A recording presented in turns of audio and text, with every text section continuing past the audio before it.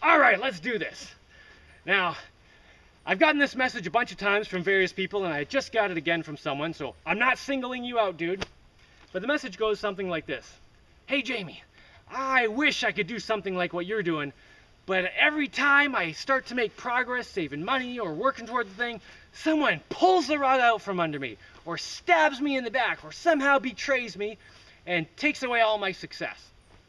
Well, there's a lesson, there's a rule, a general rule that I've learned in my life. And actually I've relearned it several times because I've slipped at times.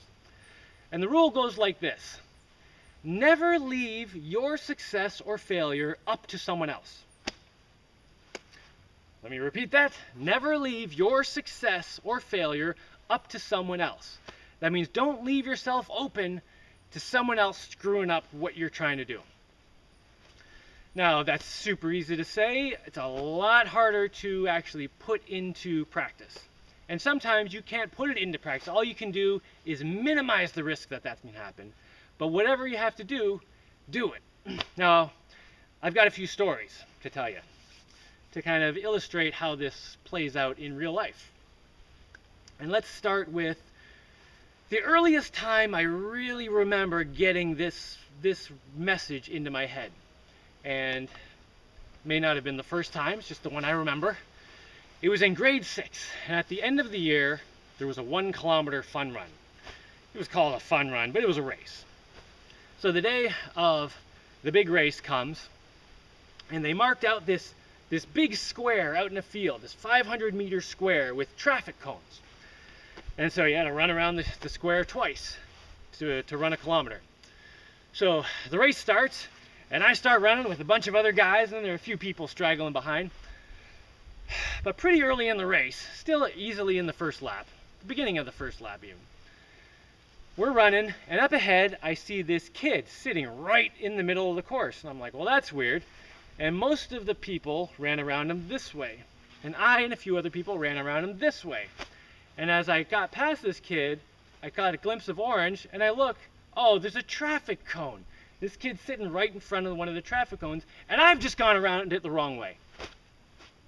So now, if I happen to win the race, someone might say, oh, Jamie's disqualified because he went around the cone the wrong way.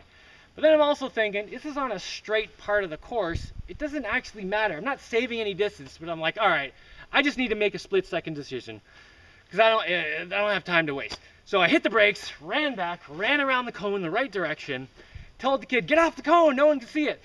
And then I'm way behind. So I start running and I catch up. By the time I caught up, I was getting pretty winded. And I was feeling pretty uncomfortable, quite unconfident that I'm going to be able to finish the race at this pace. But I'm like, well, let's see what I can do. And I'm like, I'm already feeling terrible. Let me just pick up the pace. So I started going faster, knowing I'm probably going to lose it. But I held on, and with 100 meters left, it was me and Craig. Craig was right here. And we were running, 100 meters left. I'm giving it everything I've got. And I'm just thinking, oh, great. I've got no finishing sprint. Because I blew that in the great cone disaster of lap 1. There's no way I have any finishing kick. I'm giving it everything I've got. And I'm just waiting for this guy behind me to do, or beside me, to do his finishing kick and take off. But we get to like 50 meters from the finish line, and he's not taking off. And I'm like, maybe he's just as tired as I am. Just keep going, just keep going. So I keep running, and with 20 meters left, I can't see him there anymore. And he's not in front of me, so I figure he must be behind me. Oh my gosh, I'm gonna win. So I crossed the finish line first, and I splatted on the grass, just feeling amazing. I was like, wow, man, I worked hard for that. I earned that. Man, I feel great right now. I just had this, I was basking in my own pride. I was like, this is excellent. I can't believe I won. That was great. It wasn't like, it was just some silly 6th grade race, but it felt pretty good to me because I worked hard and I achieved something. And then maybe 10 minutes later, I'd caught my breath and I hear these 2 kids talking to the gym teacher, the gym teacher who organized this race. And they say to her, hey, Jamie's disqualified because he went around one of the cones the wrong way. He's disqualified. He didn't win the race. And she's like, oh. And I'm like, oh, seriously? So then another kid, luckily, was standing there, and he's like, oh, no, no, no, I was there, I saw what happened. He went around the cone the wrong way, and then he ran back and ran around the cone the right direction. And the cone was on a straightaway anyway, so it doesn't even matter. But he went around the right way anyway, so there's nothing you guys can say. So those two guys were like, all right, fine. And what I learned in that moment was that when I hit the brakes and went back around the cone and put the extra effort in to make sure no one could disqualify me, it was worth it. And I made a mental note, anytime I'm in that situation, if there's some extra effort I can do to protect myself from someone else messing up my success, make sure I do it. Now that lesson didn't always stick. At this point, I've gotten the lesson enough times that I've got it pretty good. But let me give you a story, another running story, when I slipped. Now this was when I was going to university. I'd been recruited to run middle distance, 400 meters, 800 meters, 1500. And first year, long story short, I got in this fight with the coach who was coaching middle distance. He was also the head coach, which made it even more difficult to deal with. So I got in a fight with this guy, basically because all of his athletes were injured, and I was like starting to get injured, and I was like, whoa, this is not cool. Anyway, I was off the team, but I managed to negotiate that if I, ran a certain number of more races with him, then I could train with a different coach. And he was like, then you can do whatever the hell you want, I don't care. I was like, okay, I can switch events, train with a different coach, fine. So the second year, I switched to decathlon. Despite everyone saying, you can't go from middle distance to decathlon. That's like middle distance to like sprints and power. You can't do that. But anyway, I always felt like I could do good in this. So I go up to the coach who's doing this stuff, and I'm like, hey, can I train with you now? And she's like, what? So I basically gave the rough explanation. And she's like, all right, well, let's see what you got. That second year, the first year, I was training for decathlon. Oh, and anyone who doesn't know what decathlon is, it's 10 events over 2 days. Basically, you do every event at the track meet, and then you get score based on that, and whoever got the highest score wins. And they don't have a decathlon at every meet. They have it at like the World Championships and the Olympics, but you have to have at least a 2-day track meet to do it, because it takes 2 days to do it. But then there's also the indoor version, which is the pentathlon, which you can do in 1 day, so there are a lot more pentathlons that I could do. And there's only one big decathlon at the end of the year at the New England Championships. But anyway, that first year that I was training, I come up to the first pentathlon I'm doing, and I won it. I did not win my first middle distance race, and I did not even have that much fun running my first middle distance race. But here I am, this is the first time I've been training for less than a year. I won the first competition, and I loved it. It was so fun. And I won a whole bunch of other stuff. And then it got to the end of the year, and then there's the big decathlon. And I'll have to tell you this whole story of this sometime, but basically I won it pretty comfortably. And then after the decathlon, after doing all 10 events, I did the 4x4, the 4x400 meters. And I ran the 400 meters in 47 seconds, which is pretty fast for anyone who doesn't know. It's faster than I'd ever run it, even when I was only training for running. So like, I was in the zone. I was on fire. This multi-coach and I, multi-event coach and I, we were working together. We were just like gelling. I mean, everything was going great. If anyone who does sports, who's ever been in the zone, you'll know that the amazing feeling. Like when you're in the zone, just everything is going right. The problem with the zone is it's super easy to get knocked out of the zone. Because if you change a habit or you think about the wrong thing, like you can get knocked out of the zone like that. But I was so excited about what I was doing. I was in the zone. I was just killing it. So then third year comes along. And this coach that I'd been in the fight with, he starts getting involved with my training because he sees that I'm doing really well running and he wants me to run at nationals on his relay team, blah, blah, blah. So I start getting these injuries again. So one day, and I didn't quite get an injury yet, but one day I show up to practice and I'm like, coach, if I run today, I'm going to pull a muscle. I'm like right on the verge. And when you're training for these kind of performance events where you're trying to max out a performance, you're basically training right up to the point where you're about to get injured or burn out or collapse, like right up to that point. But then you got to stop right before that. That's like when you're in the zone. So I'm like, hey, I'm right there. I can't run today. I'm gonna blow something out. So I need to take today off, maybe tomorrow, and then I should be good. And then we'll just carry on. And I'm thinking this is a no-brainer. Like this lady and I, my coach, we're tight. I'm in the zone with her. We're like bosom buddies. And she says, okay, well, let's see what you can do. And I was like, what do you mean? Like, well, get your shoes on. Let's do the workout. And I was like, no, you don't understand. If I run today, I'm gonna be hurt. Like I am right on the edge of like pulling a muscle. I just need to warm up, stretch, get loosened up, and then go home today. I can't do a workout. She's like, well, hold back a little bit. And I'm like, no, you don't understand. I'm in the zone right now. I've got a habit right now. I've trained myself. If I am on the track, I am going 100%. If I break that, then I'm not going to automatically go 100%. It's gonna mess the whole thing up. You're not listening to me. So an hour and a half later, after this coach I'd been in a fight with gets involved, and then the trainers get involved. The trainers are like the physical therapists, and they're like, oh, this is just muscle soreness. And I'm like, what are you talking about? How many years have I been training? I know what muscle soreness is. I don't skip a workout because of muscle soreness. Anyway, finally I got to the point where I was like, oh my gosh, I'm about to get knocked out of the zone.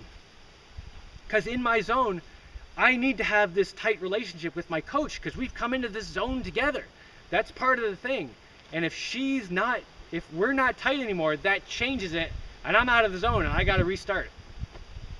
So I'm like, what do I need to do to maintain the zone? What's my only chance to stay in the zone and keep this thing going? So I go up to her and say, okay, look, coach, I can't be in this conflict with you.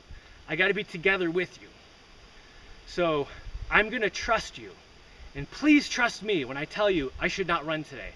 But I'm going to do whatever you think. So she's like, okay, let's go. And when I said all that, I had to mean it to have any chance of staying in the zone. So I ran. And I pulled a hip flexor. Hip flexor is like the muscle that lifts up your knees. Kind of important for running and jumping and like a lot of the events I was doing. Not a good thing to pull. So I should have stopped right there. I mean, I should have stopped many points along this downward spiral. But I didn't want to miss nationals. I had all this stuff coming up, so I kept competing, and I was basically limping because one leg I couldn't lift my knee, so I was just kind of like dragging it behind me almost. And I got one of my friends to video when I was running at one of the track meets just to confirm that it was as bad as I felt. And yeah, I was running all weird and limping, but I was still running pretty fast because I was in amazing shape. I just wasn't improving anymore. So after nationals, well, before nationals, I was like, coach, after nationals, I'm going to need 2 weeks of just recovery because like I'm getting in pretty rough shape here. And at that point, I'd like pulled the other hip flexor, and I was just kind of like, ugh. I was still running decent times because I was in great shape, but I was just slowly falling apart. So she's like, okay, after nationals, 2 weeks rest, no problem. So I run nationals. The day after, she's like, okay, let's do sprints. Well, this went on until one day I came to practice at the beginning of the outdoor season, and I said, hey coach, I can't run. And she said, okay, well, get your shoes, let's go. And I was like, no, you don't understand. I cannot run a single step. I didn't even run to the track today, and the track is like miles away from where we start. And she's like, what are you talking about? Just get your stuff. And I'm like, you don't understand. I've got this injury, this one, I pulled a hamstring. I cannot run. It's actually difficult to walk right now. I can't run today or tomorrow. I'm like done for the season. And she's like, why are you saying this? I'm like, you haven't been listening. I've been telling you this for months. And it's just been getting worse and worse. And she's like, oh, you're not going on about that again, are you? And at that point, I was like, oh. And she's like, okay, I guess I'm going to walk home now. And she's like yelling at the back of my head as I walked out on practice. And from that point, I didn't run a step for 7 months. And I was counting because I was used to running every day. Not a step for 7 months. It was hard to even walk. And then I started running a little bit again. It took about 3 or 4 years before I was back to healthy and then strong, because all this stuff had atrophied while I was not running and couldn't exercise. It was terrible. So years, I suffered for years because of this stupid situation, because I left my success or failure up to this woman. Now, let's back up. Let's say during that amazing year, that amazing second year at university, at college, when everything was going so well, I was getting in the zone, I was on fire. What if I had maintained distance between me and this coach mentally? Like I just kind of kept up a little barrier and said, okay, coach, you are an accessory. Everything that's important and necessary is right here. And you are expendable. If I'd kept that mentality, then on the day when I came to her and said, hey, I shouldn't run today because I'm going to pull a muscle, she would have said, okay, let's go. And I would have been like, oh, no, you're not important enough to make that decision. I am going home and not running today. I'll see you in a few days. And then I would have gone and just done whatever I need to do to recover, to loosen up and get whatever. And then she would be angry and frustrated. She would be so angry with me. But a week later, I'd win some competition and she'd get over it. And that would be it. Now, what if it turns out she was trustworthy? What if I came in that day and said, hey, I shouldn't run today because I'm about to pull a muscle, and she said, hey, you know your body, you know what's going on, okay. If I'd trusted her, fine. If I'd not trusted her, fine. It doesn't change either way. The only time there's a problem is if I trust her and she betrays me. Not trusting her, not putting too much trust in her, has no serious ill effect. And by not trusting her, I mean not trusting her with anything beyond what I need to trust her with. So that was the time that I really slipped and I let it go way too far. Now let me give you another time. This is a business example when I was on top of it, because this had happened after the thing I just told you about, a couple years after that. I had this situation where I had a business with this woman, and she'd started the business before me, and then I came on board, and then we combined our powers and made this business get really successful, and we were doing very well. And in this business, it doesn't matter what we were doing, but we spent a lot of time traveling, driving around the country in a van or sometimes a truck we rented. So we spent a lot of time together, just driving. So we talked. So pretty soon I learned that she was a serious, hardcore feminist. And she had some things to say about men that were not the greatest. And I was like, okay, well, that's a bit of a concern. So let me just make sure I do what I need to protect myself from this woman, because eventually this is probably going to blow up. But right now the business is going well. We're enjoying ourselves. We're making good money. It's going well. So I don't want to pack it in. Let's just go. But I did a whole bunch of things to make sure I protected myself, which I'll get into in a second. So a year goes by. Things are going great. And I'd been saving money, and I bought some land. And on the trip after I bought this land, we're in the van, and one of the first things we talk about is, hey, what have you been doing the last few days? And I'm thinking, well, I just bought some land. I'm not sure if I should tell you that or not. But obviously, you're going to find out. And I might as well find out if you're going to be jealous and weird about it now, because right now I'm paid up to date. Now, the way the money worked is she started the business, so the bank accounts were originally in her name. And I was like, just keep it that way. Keep them in your name, and then just pay me out of it every few weeks. And I made sure I never got more than 2 weeks behind. So sometimes I was paid a little bit ahead, sometimes I was paid a little bit behind. I never let myself get paid too far behind though.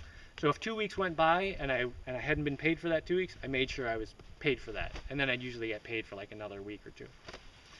So at that point in time, I was like, okay, I'm paid up to the end of this job.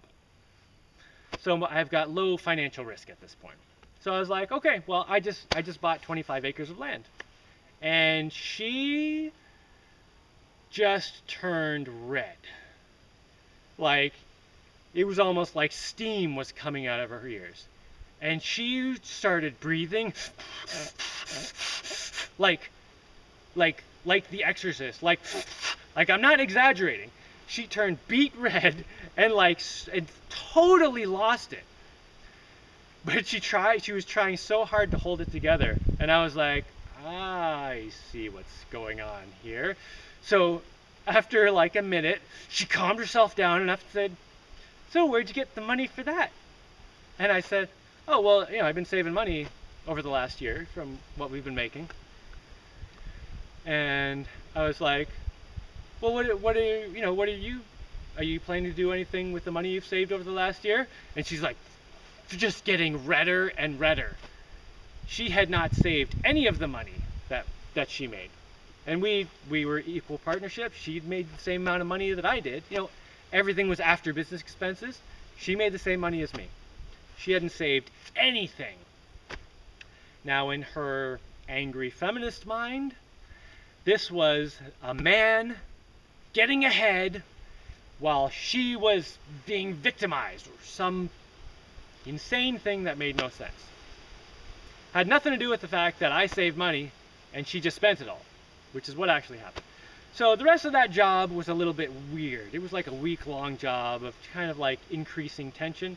But we got back from the job, and I seriously considered at the end of that job just cutting, trying to make a clean break from the business, because I was like, this isn't going to last.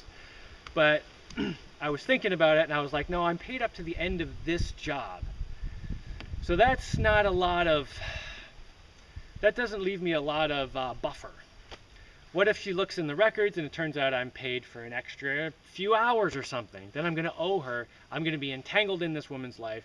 And I'm like, okay, let me think of what I need to do to make a clean break, using everything I've kind of like taken care of throughout the year.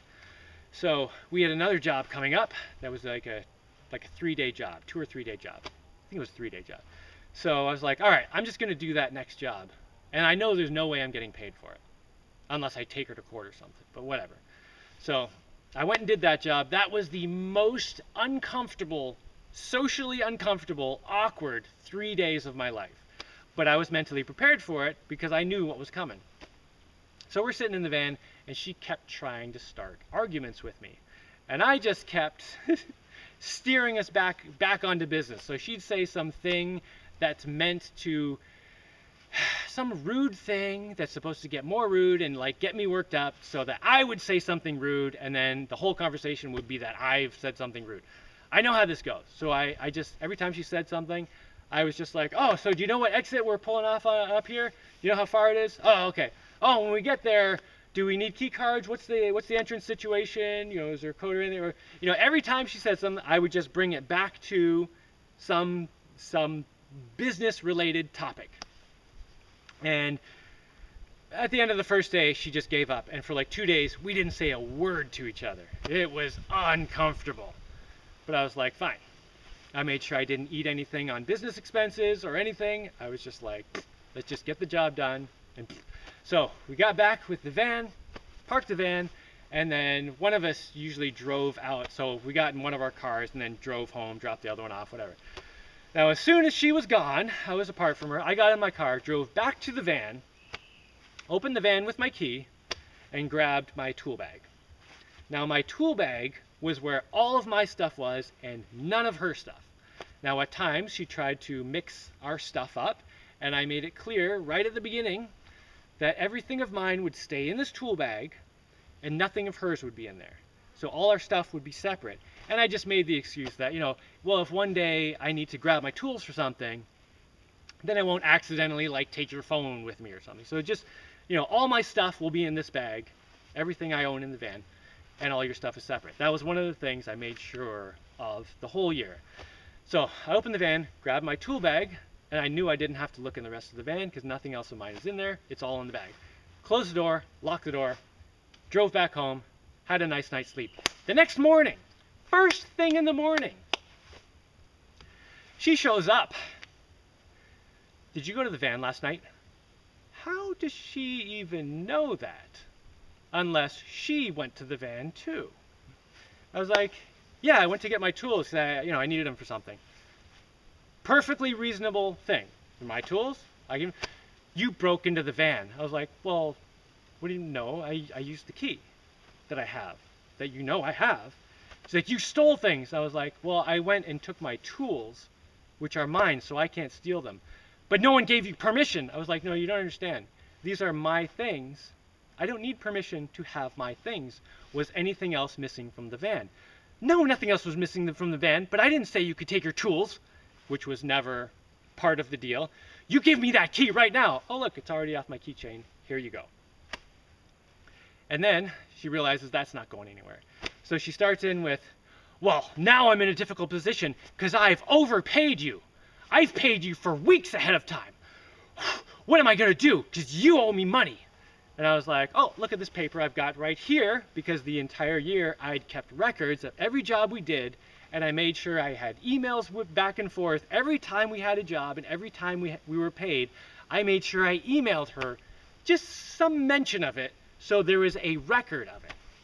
So I opened this paper. I'm like, okay, look, here's the jobs you've done. Here's where I've been paid up. Oh, look, the last job we just did, you haven't paid me for that yet. So you owe me, let's see, $1,200. So if you'd like to pursue this, you can pay me $1,200 and then we can talk about it more. Or I'm willing to cut my losses right now and we can just go our separate ways. And she starts with, and I'm like, $1,200? And apparently that was sufficient incentive for her to turn around, walk away. I never heard from her again. And I felt great about it. Okay, fine. I lost $1,200. I did two and a half days of work for free. But that whole year, I made a lot more money than that and got away without any problems. Now, if I hadn't taken all those steps to protect myself, she could have gone and taken my tools, which is probably what she did, which was the only reason she could be upset that my tools were not in the van. Why would she even know they weren't in the van unless she was looking for them, right? If there was any question about money, she could have come after me. I could have spent $12,000 in lawyers trying to defend myself if I hadn't kept, records of everything and emailed and just had this record of everything that we'd done. So that was a time when I really did a good job of covering my own butt in what turned out to be a really disastrous situation. And the funny thing is, in that case and in the case before, when I had the track coach, when everything was going great, everything was great. It wasn't until something went wrong or someone got upset that it all went bad, and it went bad. So I have another stupid story, and this one is just to illustrate that when things go wrong is when you really find out who your friends are. So a lot of people rely on friends. They say, oh, well, my friend would never betray me. I can trust them. And then they get betrayed and they're like, it's not my fault. How did this happen? You don't know who your friends really are until you've tested them with something that when something went the way they didn't want it to go. Then you find out who your real friends are. So one day I was going on a trip and I had to drive to an airport and then get an airplane and fly somewhere. Now from where I lived to the airport was like a 45-minute drive.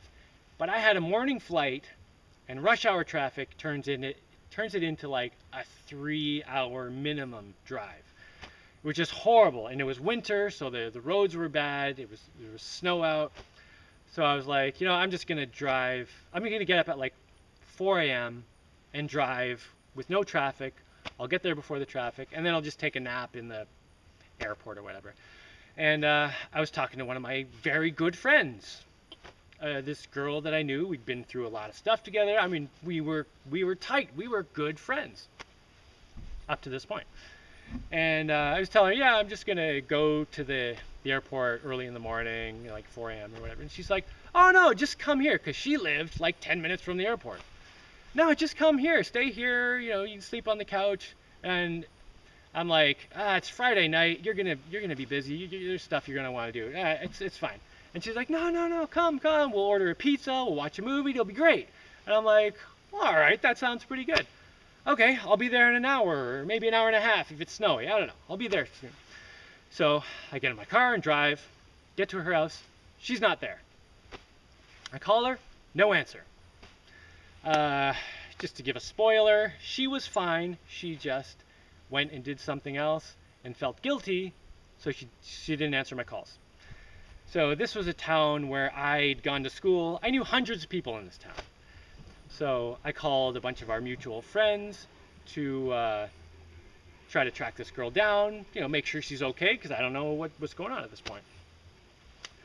And then I had a secondary objective, which was to find a backup couch to sleep on, just in case I can't find this girl. And after calling a dozen people and I can't find her, not a single one of the, and I started with like my closest friends, supposedly. After going through a dozen people, not a single person was like, hey, if you don't find her, just stay on my couch. It's no problem, you know, like a friend would do. And at that point, I was like, this is depressing. It's like, this person's not my friend, this person's not my friend, this person's not my friend. I mean, like, maybe one or two of them just didn't think about it and spaced out. But I guarantee, out of a dozen people, a bunch of them were like, I don't want him to sleep at my house. Okay, good luck with that, you know, whatever. So, at that point, I was just like, forget it. I'm not going to call anyone else. Probably if I kept calling people, I would have found something. But I was like, no, I'm just going to sleep in my car in the negative 20-degree weather. So I didn't really sleep. But I'm just going to suffer. I'm just going to suffer, and I'm going to let that suffering burn it into my head, this lesson that I don't know who my friends are until something goes wrong. And if you do have someone in your life who comes through for you when you need them, and it's inconvenient for them, that is the most important person in the world. That is your best friend. That is the person you marry. Now, how to find that person? Don't even ask me now. I don't know. It's hard to find those people. But I guess the point of what I'm saying here is you can't use other people betraying you as your excuse to not succeed. Yeah, there are a ton of terrible people who will stab you in the back. Even people you think are your friends, they will betray you. Usually because of jealousy, sometimes because it's just convenience, sometimes because some weird social reason where it's like it's cool to betray you but not cool to help you or whatever.